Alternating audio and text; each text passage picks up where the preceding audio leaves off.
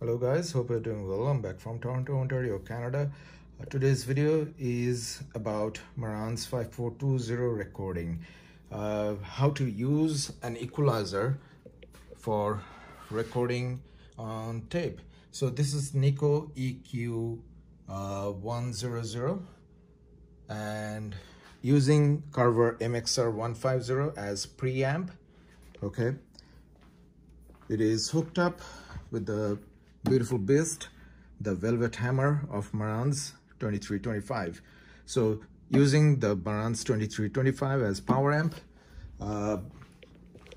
Carver MXR 150 as pre, and in the middle the equalizer.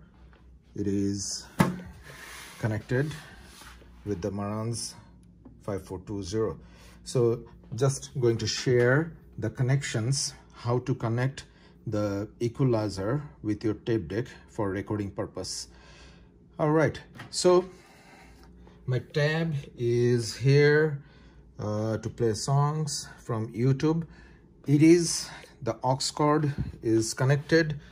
Let me show you the back of the EQ. So from tab, tape, play.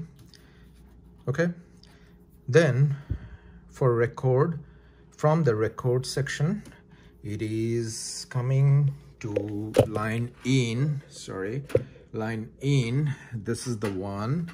Okay, from record, from equalizer record to line in.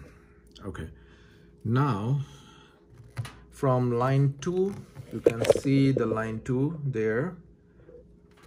This cable is going to on line out, you can see. So on the equalizer, okay, line out. This one came from line in. This is the one, that's the extension. Okay, line 2. Let me, okay. All right, so again, from your source, I'm going to use the tab to record. So from tab or your own source, from CD player or whatever, or turntable, whatever, it is going to the equalizer, tape, play. All right. Now, from out, line out, to line in on the extension side, and from here line 1, that's line 1, line 2. Okay, so line 1, 2 going to the recording section. That's the cable holding it. I'm moving it. Okay, record.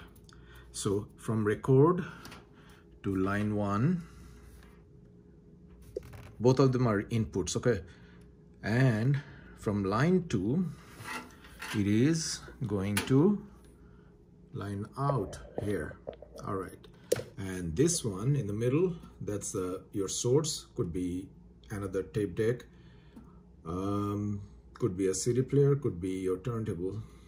All right, so the source is going to the play section. The record, from record section, it is going to where? Line in, and line in 1, and line 2 is going to output here. After that, you have to make sure this button is on. EQ, it could be your Yamaha EQ70 or whatever, the equalizer. You can see the record button here. All right, let's